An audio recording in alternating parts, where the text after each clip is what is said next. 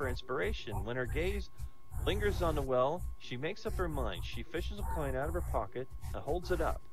On behalf of all those who don't have access to clean water, says the redhead, tossing the coin in the well, I wish that everyone in the world could have something to drink. Okay, and the brunette nods appreciatively. I like that, very altruistic. I think I'll wish for something a little more concrete, though, right? She gets out a coin, tosses it in after the redheads. I wish that the three of us knew what we can do to help those who need something to drink. The blonde perks up and said, that's incredible, she says. I just figured out what I want to wish for. She reaches into her purse, pulls out a coin. I wish this well was small enough that I could pick it up and hold it. Right? She tosses it into the well, and the other two look at her baffled expressions. Then, poof! In a flash of light, the well is transformed and becomes a dollhouse-sized replica of itself. Tiny bucket and a crank, and the blonde picks it up and says, whoa, says the brunette. What, do you suppose our wishes came true, too? Well, of course they did, the blonde sighed. She begins moving the well vigorously through the air back and forth. How are you sure? And also, what are you doing? The blonde, grinning, tosses the little well aside, reaches in her purse and says, look, pulling out a plastic bottle of what looks like a fruit smoothie. Unscrews the top, takes a drink. If it weren't for you two, she said, holding on the bottle, I never would have known how to open this. See, it says shake well before opening. Shake well before opening. Okay, I didn't vet this joke. I didn't know where it was going. It'd be going somewhere. That's a platinum. Okay. That's not just a blonde joke. That's a platinum blonde joke. That's a pretty good one, though. So that's the first original one I've heard in quite a while, actually. I like that. Shake the well before opening. I like it. Okay. I was visualizing that. Yeah. Now, here's a joke. Right. I love clean jokes once in a while. These kids come up with jokes, and they're just adorable. I love these. This one was invented by a 6-year-old, and it was, why does a duck have feathers?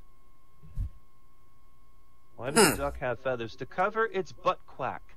It's butt. Butt back still show. Okay. That's cute. All right, here's a guy's laying in a hospital bed. He's wired up to drips and monitors. He's breathing with the aid of an oxygen mask. A young lady comes around the ward with the tea and newspaper trolley. I imagine this is probably a joke from England because we don't get that. Quite right. Yeah, tea and newspaper trolley. This is a British joke. How can you tell? Well, there's a cigarette here and they call it fags. Oh no, this is a joke about homosexuals. Never mind. Sorry. Anyway, the lady's running around with a tea and newspaper trolley. He's approaching him. He says, "Is there anything you want from the trolley?" And the guy says, "Are my testicles black?" And the lady says, "I'm sorry, I'm not medical staff. I can't help you with that." She says, "Oh, please look for me. I'm really worried. Are my testicles black?" While taking a pity upon the obvious distress, the girl glances around the ward, seeing there's no medical staff around, says, "Okay, I'll have a look for you." Pulls back the bed cover, lifts his cock out of the way, cupping the balls in her hands, and tells him, with a note of relief, "Nope, they look fine to me." Patient pulls off his oxygen mask, and he goes, "No, I said, are my test results back?"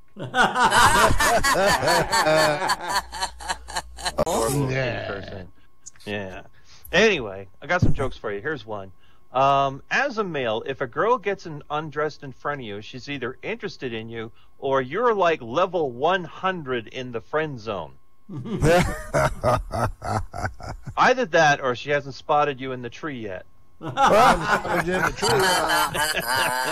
Hanging upside down. Camera right side up. Yeah. You can take a photo upside down. Just flip it around when you process it. Yeah, no problem. By the way, does anyone notice that most of the campy comedies that we grew up with in the 70s and 80s today, that's basically rape. You know, if you think about it, like the Revenge of the Nerds. Remember when one of the nerds had sex with a girl while she thought that he was somebody else because he was wearing a disguise? I'm saying, yeah, you can't make that comedy today, can you? Then again, there's a lot of there's a lot of things you can't make in the past. Like, did anybody watch the original Bad News Bears with Walter Matthau? Of course. Like a drunk with a swearing 8-year-old child who's incredibly racist. You know? Honestly, I think that's funny as hell, but there's no way Disney's going to pick that one up. You know, I love it. Anyway, here's one. Here's a dirty joke involving kid stuff, right? Two dwarfs You know the seven dwarves, of course, right? So anyone here can name all of them? Of There's course happy, I can. Dopey, sleazy, Easy. drunken. Oh, we didn't say Why the did you dirty just screw dwarves. that We up? said the 7 dwarves. Let's see. Okay. CatBoy. No. All right. Well, here's a joke. This is about two dwarves. It's Grumpy and Happy. They went to the Vatican to meet the Pope. Right? And Grumpy seems a little worried, and he keeps asking the Pontiff questions about the church, and in particular, nuns. Your Holiness, do you have any really short nuns? And the Pope thinks about it and said, no, they're all at least 5 feet tall. And Grumpy goes, are you sure? I mean, you wouldn't have any nuns that are, say, about, my height? Like, you don't have any dwarf nuns? And the Pope thinks about it, and he said, I've never seen one. I'm afraid not. Why do you ask? And Grumpy says, well, no reason. And then he comes back and says, are you positive? Nobody in a habit about 3 feet tall, 2.5 feet tall, maybe? Pope says, if I ever saw something like that, I'd be darn sure I would remember it. Right? Okay, and Grumpy says, okay. Well, he looks dejected at the news, and the Pope wonders why. He listens to the dwarfs as they leave the building, right? And the Happy asks, what did he say? What did he say? And Grumpy says, they don't have any. And finally, Happy starts shouting, Grumpy fucked the penguin, Grumpy fucked the penguin. Yeah. Penguin bumping. Oh, Love I got some good news for you. Do you know where you could still get gas for $1.49? Taco Bell. Taco Bell. Yeah, Oh, you didn't fill say up your what kind tank. of gas. There you go. Yeah. Okay, what else we got here? I got, here's one. Now, everyone heard about, of course, Canada. We've been legalizing weed, right? But that sort of came at a price, because what happens is that law enforcement's going completely mental pulling people over, thinking that all of Canada is suddenly going to drive stoned all of a sudden or something like that, right? So there's a great deal of hysteria over that. And I got pulled over the other day by the police. By the way, I haven't bought any weed yet because I told you, out of all the provinces, I live in the one stupid-ass province that doesn't have any stores. I have to order by mail. And by the way, we just got a mail strike. Oh, boy. Great timing there.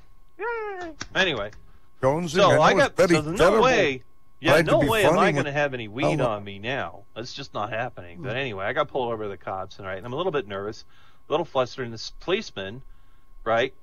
Yeah, the policeman thinks, of course, that I'm under the influence. Like, this is a spot check, right? And they give me a breathalyzer test, which I passed, no problem, because I haven't been doing anything, right? But he's not convinced. Like I'm like a guy running around with a bass guitar in my back of my car, with Jimi Hendrix bumper stickers, and he's thinking, let's profile this guy, right? Right? And then he called the sniffer dog in, right? And he takes a good sniff inside my vehicle, and the cop goes, "Look here, son, this dog's telling me you got drugs on you." And I said, "Do you think I'm on drugs? You're the one with the talking dog." What are you, comedian? Well, kinda. Yeah. Well, so I invited him to the show. I was like, hey, why don't you come in here? Okay, here's one. Having sex is like playing bridge. If you don't have a good partner, you better have a good hand. Oh, geez, that's pretty bad. All right.